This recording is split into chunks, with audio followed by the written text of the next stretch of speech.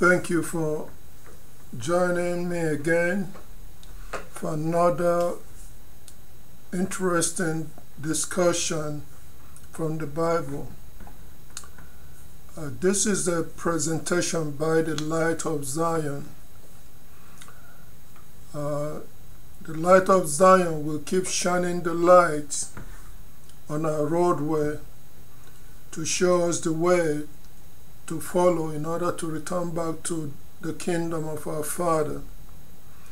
So I hope you are benefiting yourself as you watch this, as you watch and join in these discussions of Bible lessons, of the Bible message for the chosen ones of Israel, those that will return back to Zion to serve Yahuwah our God at the appointed time. So again, our website is https://www.thelightofzion.com.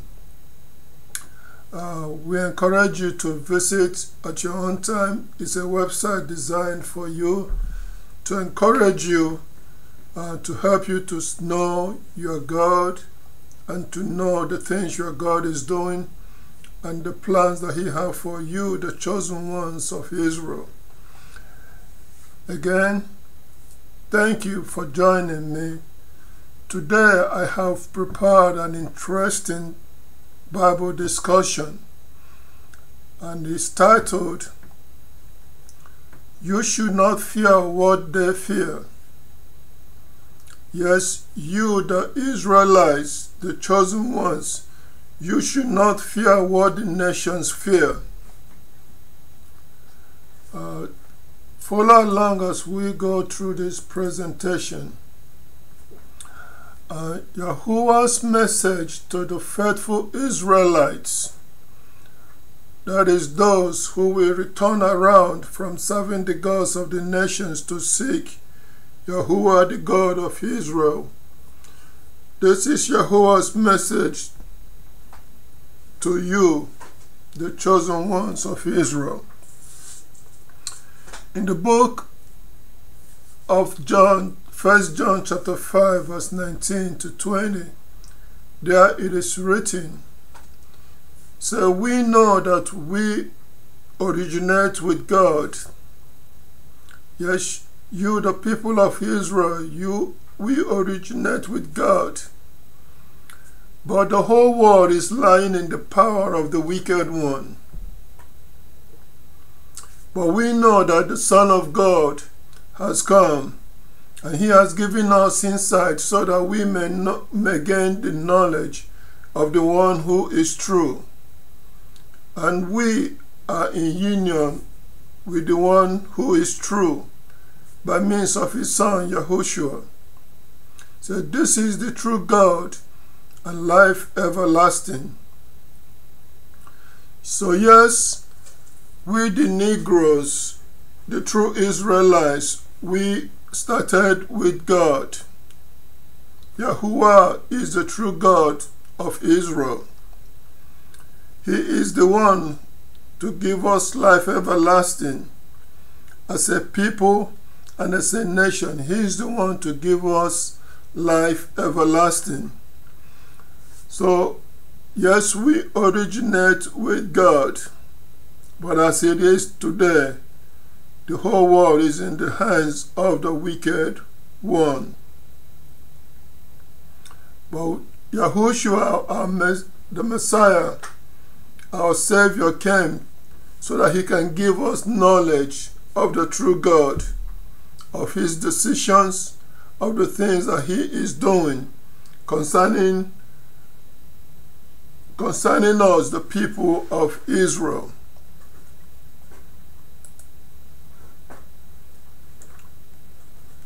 So this is Yahuwah's message to the faithful Israelites. Even though He scattered us among the nations to serve punishment and humiliation because of our error, or because of the error of our ancestors. His message to us is that his loyal love has not stopped for us. Yes, his loyal love has not stopped for the people of Israel, the people that he's dealing with. In the book of Deuteronomy chapter 32 verse 19 to 21, there it is written concerning Israel, concerning our error. This is what is written. So when Yahuwah saw it, he rejected them because his sons and daughters offended him. So he said, I will hide my face from them, and I will see what will become of them. For they are a perverse generation, sons in whom there is no faithfulness. So they incited me to fury with what is not a God. They have offended me with worthless idols. So I will incite them to jealousy with what is not a people. I will offend them with a foolish nation. Yes, our ancestors offended Yahuwah our God by leaving our God to go and serve and start serving false gods of the other nations.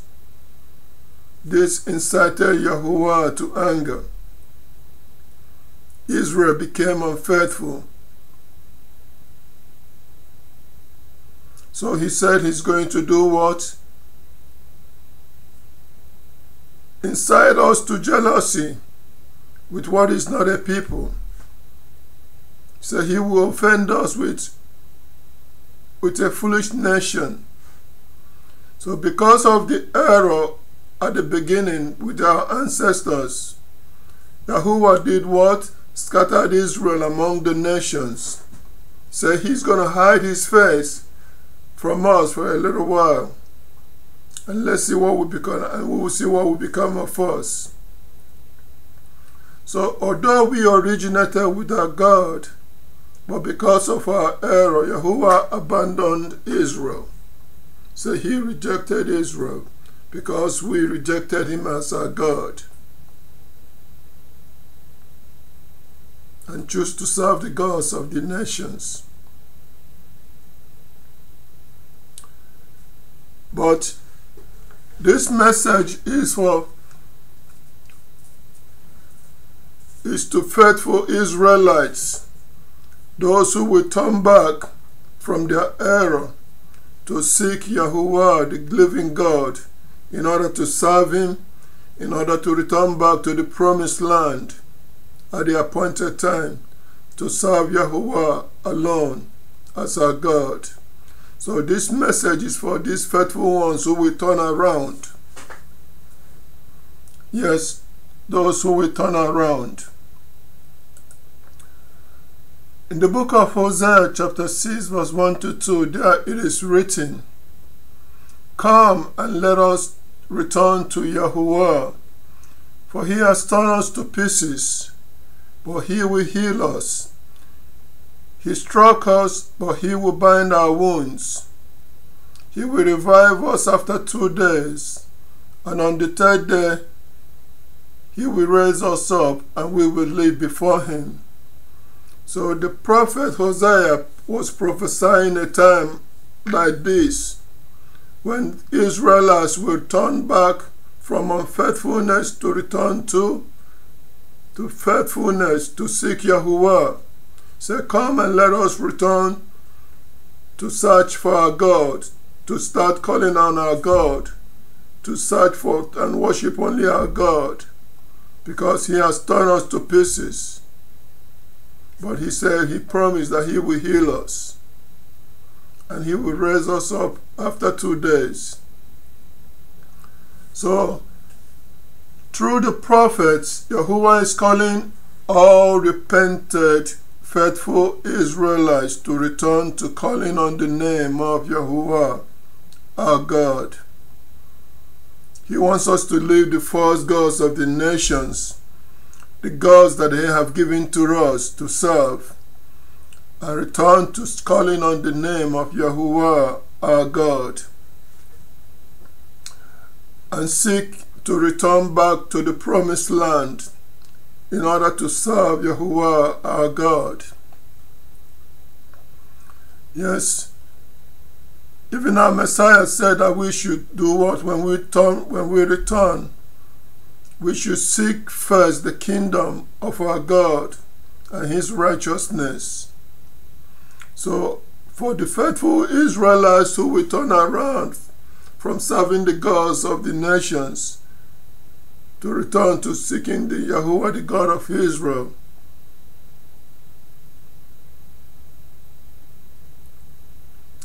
in the book of Acts, chapter 2, verse 21, there it is written, "And everyone who calls on the name of Yahuwah will be saved, or will be salvaged from destruction on the day of his final judgment."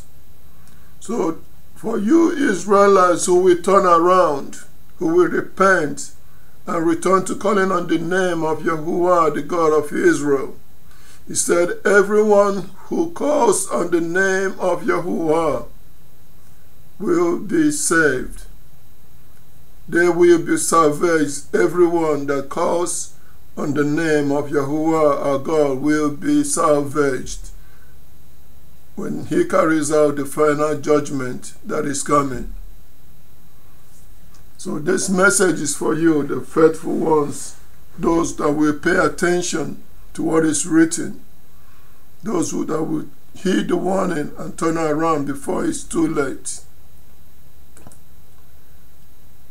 In the book of 1 John chapter 5 verse 20, concerning Yahuwah's final judgment, there it is written, "So we know that the Son of God has come, and he has given us insight so that we may gain the knowledge of the one who is true." The one who is true is Yahuwah our God, and he sent his Son to help us to gain insight. For he is the light, the one to give us light into what our God is doing. And that is what the Son of God came to do, to give us insight concerning the decisions of our God regarding the people of Israel, regarding the judgment that he has decided or he has pronounced that will be carried out on the people, concerning the people of Israel. Say, and we are in union with the one who is true by means of his Son Yahushua. This is the true God and the living and the life everlasting. So by means of Yahushua, the one that he sent, which the world translated to Jesus Christ, okay, by means of this one we are in union or in agreement with our God, because the Son revealed the judgments of our God to the people of Israel, so that we will know what our God is doing with us. Yes, through Yahushua, the Son of God, we have understanding of the judgment decisions of our God. The final judgment that will be carried out by the end of the 2,000 years punishment and humiliation among the nations. So the Son came and he revealed to us the decisions of the Father. Israel will be punished for 2,000 years. And at the end of the 2,000 years, the Son revealed to us that everything written in the scripture will be carried out, and not one word will be tossed aside.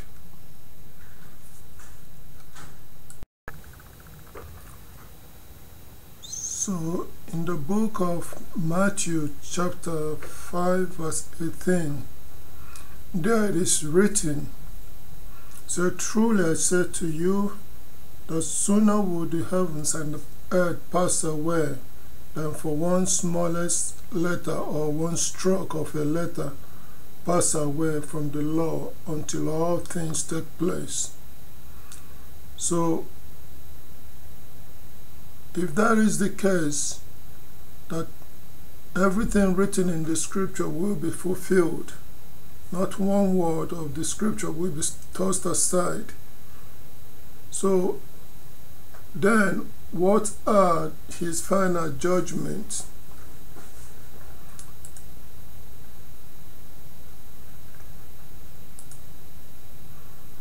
Well, Yahuwah's final judgment is this. In the book of Isaiah chapter 10 verse 21 to 23, there is written, "Only a remnant will return, the remnant of Jacob, to the mighty God. For though your people, O Israel, are as the grain of the sand of the sea, only a remnant of them will return. An extermination has been decided on, and justice will engulf them. Yes, the extermination decided by the sovereign Lord Yahuwah will be carried out in all the land." So, yes, a judgment of extermination has been decided on by the sovereign Lord of all the unrepentant sinners of Israel. So they will die by the sword, the sinners of my people. This is Amos chapter 9 verse 10. It's written, so they will die by the sword, all the sinners of my people.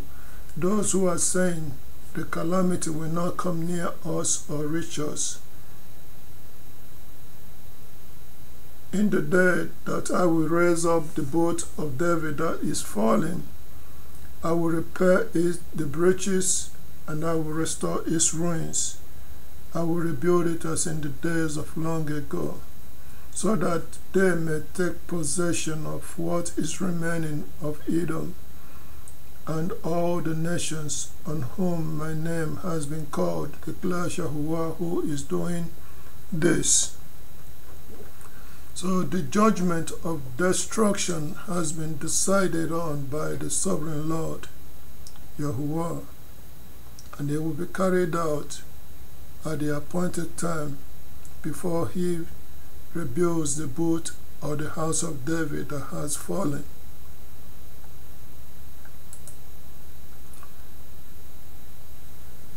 Concerning Yahuwah's final judgment, in the book of Jeremiah chapter 25 verse 29 to 33 is written, "So for look, I am bringing calamity first on the city that bears my name.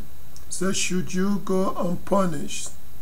So you will not go unpunished, for I am calling for a sword against all the inhabitants of the earth, declares Yahuwah of armies. Say, and you are to prophesy these words to them, and say to them, from on high Yahuwah will roar, and from his holy dwelling he will make his voice heard. He will roar loudly against his abiding place, shouting like those treading the winepress. So he will sing triumphantly against all the inhabitants of the earth. So a noise will resound to the ends of the earth. For Yahuwah has a controversy with the nations. So he will personally pass judgment on all human, and he will put the wicked to the sword, declares Yahuwah. So this is what Yahuwah of armies says. So look, a calamity is spreading from nation to nation, and a great tempest will be unleashed from the remotest part of the earth. And those slain by Yahuwah in that day will be from one end of the earth clear to the other ends of the earth. They will not be mourned, nor will they be gathered up or buried. So they will become like manure on the surface of the ground. Yes, this is the final judgment. The final judgment, the decision that Yahuwah has taken. concerning all the people of the earth. He said he will personally pass judgment, not just for Israelites, but also for the people of the nations at the appointed time for the final judgment. This is what he will carry out.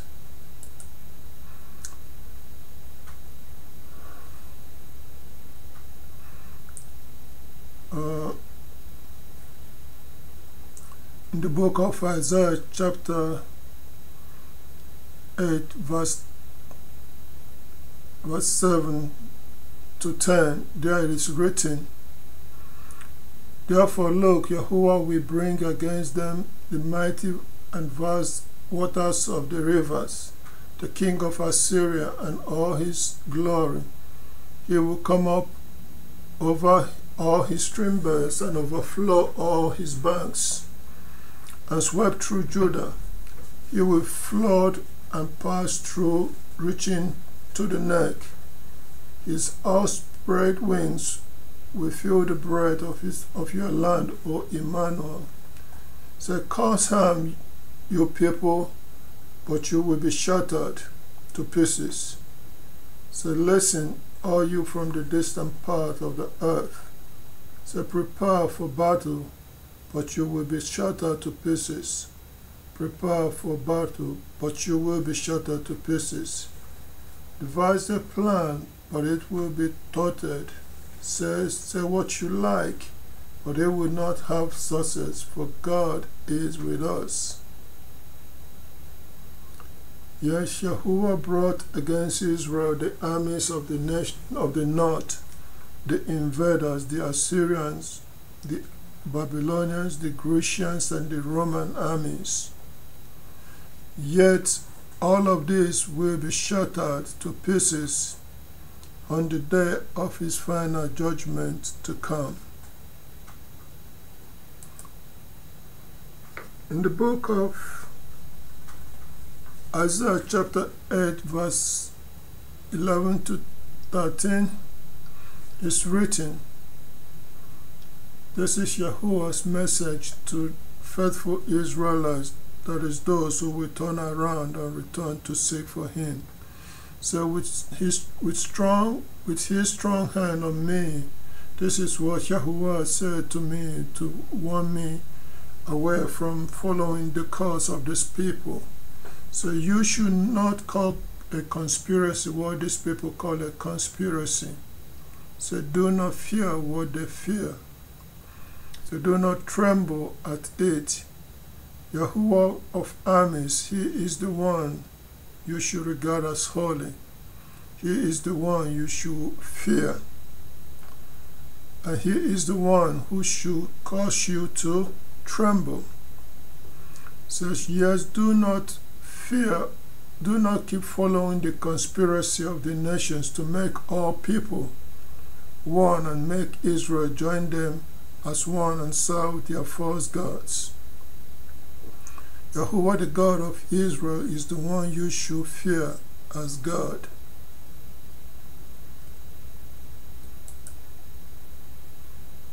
So the summary of Yahuwah's message to faithful Israelites is this. So you should not call conspiracy what the people call conspiracy. So do not fear what they fear, and do not tremble at it. Yahuwah of armies, he is the one you should regard as holy. He is the one you should fear. He is the one who should cause you to tremble. Why? The book of Deuteronomy chapter 32 verse 31 and to 35, there is written, "For their rock is not like our rock. Even our enemies have understood this. For their vine is from the vine of Sodom and from the terraces of Gomorrah. Their grapes are grapes of poison. Their clusters are bitter. Their vine is the venom of serpents, the cruel poison of cobra. Is it not stored up with me, sealed up in my storehouse? So vengeance is mine and retribution.